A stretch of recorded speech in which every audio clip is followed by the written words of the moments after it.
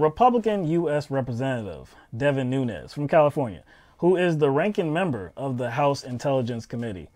He is suing Twitter for shadow banning, effectively censoring conservatives and muting their voices. And he said he believes that this has impacted the 2018 midterm elections. Not only is Representative Nunes suing Twitter, the company, but Representative Nunes is actually suing individual Twitter users as well. For defamation. For defamation. So some of these individuals, some of their handles include at Devin Nunes Mom and at Devin Cow. So like you said, Nunes is alleging that Twitter facilitated, quote, defamation on its platform, end quote, and ignored, quote, lawful complaints about offensive content, end quote, to remain accessible to the public. And also in this lawsuit, it also says, Twitter, by its actions, intended to generate and proliferate the false and defamatory statements about plaintiff in order to influence the outcome of the 2018 congressional election and to intimidate plaintiff and interfere with his important investigation of corruption by the Clinton campaign and alleged Russian involvement in the 2018 presidential election. I tried to get through that without laughing, but I could not. In the lawsuit also, he claims that Twitter's failure to police mean memes, among other things, caused him extreme pain and suffering. Now, how old is Devin Nunes? He's like 50s? Is he 50? I thought he was probably in 40s. 40s. Yeah, Either way, he's probably not too aware of the monster he was trying to go up against. Now, as far as I know, the internet is undefeated. And apparently Devin Nunes did not know that. He was unaware. He was unaware that the internet was undefeated. So he not only went after the internet for some reason, he went after the internet's fist.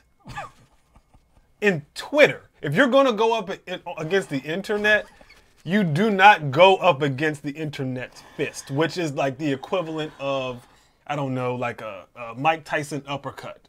That is the wrong part of the internet to go up against. And there was someone on Twitter who started this trend, and it says, we should all change our names on Twitter to be Devin Nunes themed for a day. Now this person changed his Twitter name to Devin Nunes is a whiny baby. If you go down that Twitter thread, it's basically people saying done, yes, done with their new Twitter handle. Some of my favorites are Devin Nunes hurt fifis. That's one of my one of my favorites. Devin Nunes black friend. Devin Nunes biological mom. Devin Nunes chiropractor. Devin Nunes totally real girlfriend. There was Devin Nunes tears. There was Devin Nunes Velcro shoes. That was your favorite one. Devin Nunes needs help. That is funny. And literally like hours after this like happened, Raw Story posted an article, and the headline was Devin Nunes parody account spike in Twitter followers after congressman's lawsuit. And I was like, that's why you don't pick a fight with the internet's fist. It's Twitter. And he must have just, somebody didn't tell him. Somebody did not tell him. Excuse me. I'm just writing out my lawsuit right quick. Because, see, I remember you bullying me in 5th grade, you know what I'm saying? Picking on my shoes or something like that. And you know what? Even speaking to current day, see, we have that on record. We have that on record, okay? See, this is the type of guy that has poked fun at my usage of the words ho-hum. So I got you. 250 million, okay? I got you. This is what Devin Nunes is doing. See, like... He's suing individual Twitter users for $250 million because they bullied him, because they mocked him on social media. This is a United States Congress member. and he can't take a little bit of poking fun at. See, to he me, calls it defamation. There has to be something more to this. Yes, we can pick at it, and it is ridiculous and pathetic and thin-skinned. But there's got to be more to this. This is so... Like this, I think that this is actually, it's funny, but I think it's pretty serious. Because this is him trying to squash any dissent by burying it in litigation in hopes that people will be financially drained from this.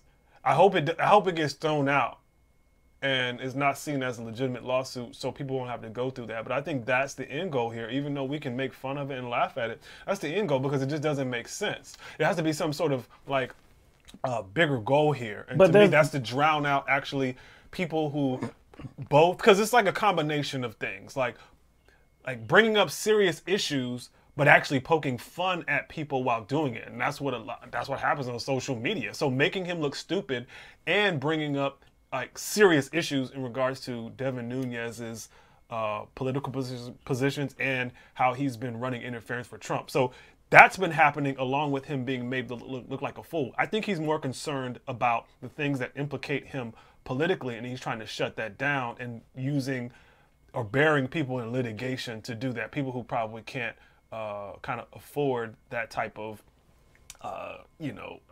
financial burden. But the big fish here is Twitter.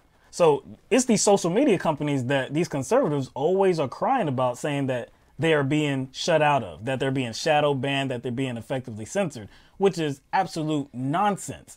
You can look at their Twitter posts. You can see the far reach of them. Diamond and Silk, who are two ridiculous conservative voices, they have actually said the same thing. They actually appeared before a committee in Congress talking about how they were being censored, which they are not. You can look at the reach that they still have today, and they are not being effectively silenced at all. So I think this is just an effort by conservatives to try to get these social media giants to bend to their request. And if they do just the slightest bit of, we're gonna bend, we're gonna do something for you, we're gonna placate somehow, we're just gonna do something for you, it's gonna be never ending.